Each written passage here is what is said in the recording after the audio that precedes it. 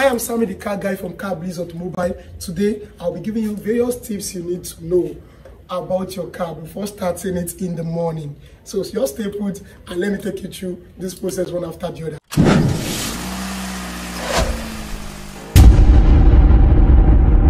Like, how would you wake up in the morning and after doing your house chores, doing everything, come to your car?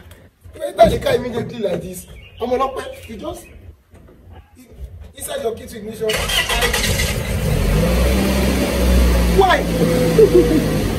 Like, seriously, why? Why will you try that? Don't you know that you are reducing the lifespan of your engine just waking up in the morning without checking one or two things from your car hood, from the bonnet, before starting the car? Things you need to check if your engine oil is still leveled. You need to check if the brake oil is leveled, if the water level is also okay, and then you check if your transmission also is okay. These are things that most car users just ignore, and then you start embarrassing yourself on the road. You say, your car just jalopy. These are things that you actually ignore. So I'll be taking you through things to check, when to know if you are engaged or not in the car. So just check along with us. So this is the front compartment of the car. This is where you have the engine and your transmission box. Yeah, this is, most people don't know this one. This is where you have your engine. This is a cross engine car. That is, it's crossed like this. It's not like the straight engine like some Pathfinders. So most Toyota cars, Toyota SUVs are actually cross engine like this. So this is the engine compartment, and beneath here, this is the transmission box. That's the gear of the car. Now, if you want to get where your engine oil gauge is, this is the dipstick here. This is the dipstick. You can find it here. In some cases, they used to write engine on the top, on the tip, or like of this dipstick, and then you break it out. This is what we call the dipstick of your car. This is the dipstick. And now, in the dipstick, how do you know if your engine oil is gauged or not? Just get a tissue or a napkin. Yeah, get a tissue. After removing the dipstick, just try cleaning this oil away from it. After cleaning the oil, clean it properly, and then insert it back into the engine. Be careful around inserting it, then bring it out again. Now, after bringing it out, as you can see, this is it here. Now, you see, there are two tips here. We have the first tip here, and then we have the second tip here. This second tip means that this is the low level. That is, when you're seeing your engine oil being between this, around this gear, that's extremely low. At this point, you are at the point where you don't joke with it again. Now, this is the maximum. For some dipstick, for some cars, they write max and min here. So this is the maximum and this is the minimum. This is where your engine oil is supposed to gauge to, this point. But for this car now, you can see it is around this place. So this engine oil is a little bit short. It's a little bit short, and you used to have this issue either when your car is due for servicing, or probably there's a leakage around the engine. So depending on the time range you did your last service to the present time you are checking it, you can always know if the leak is something that is very much I need to quickly get it fixed. But that's the maximum and the minimum. That's that about the engine oil. What happens if you refuse to check this engine oil every morning? Now, what happens is that you don't know how long your car has been leaking. Your engine has been leaking oil or spilling oil around the engine, and you just drive the car around. There will be a time when the engine oil will be very low to this extent. Without you knowing, driving the car around, you can knock your engine. You can knock your engine, because when the engine is not seeing enough supply, then it starts affecting the metals in the engine, because that is the blood flowing in the engine. So once there is no blood, then bones start grinding bones. You know what I mean? And then your car gets knocked. So that's why you need to always check it. How much will you pay for service that you now get yourself? You know how much you sell engine in Nigeria now? You're talking of hundreds of thousands. So that's that about that. The second thing that you need to check before going out in the morning is this part. That is the brake oil. The brake oil.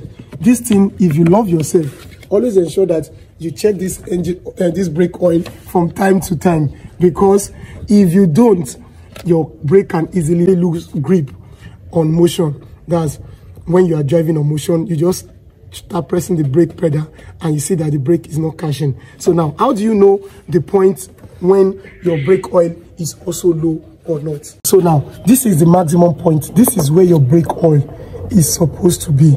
This is the gauge for your brake oil, while the minimum for this car is down here. Down here. This is where the minimum is located. Once your brake oil is getting to this point, something is wrong in the car. So as you can see, this one needs a little top up. This is where the brake oil is at present. So you need to always check this from time to time in your car, so that you ensure that you drive safely and you don't ignorantly put yourself in unnecessary stress on the road or even accident. Now, another thing that you need to always check is your water level, that's your coolant level. Now, that is working for the radiator of the car. Now, for some cars, you will see the radiator cap will be at this particular point of your car. But for this particular car, this is where the coolant is located. Now, this is where you pour your coolant. That's your water and the water coolant. This is where you pour it. It goes straight from this place down to the radiator. Now, you have to always ensure that your water level here is also okay. Now, for this one now, can you see? This is the full and this is the low. That is, anytime you are topping up the water for this particular car, the coolant for this particular car, it should always be at this level. At this level. If it's going down to this, that means that it is running low on coolant.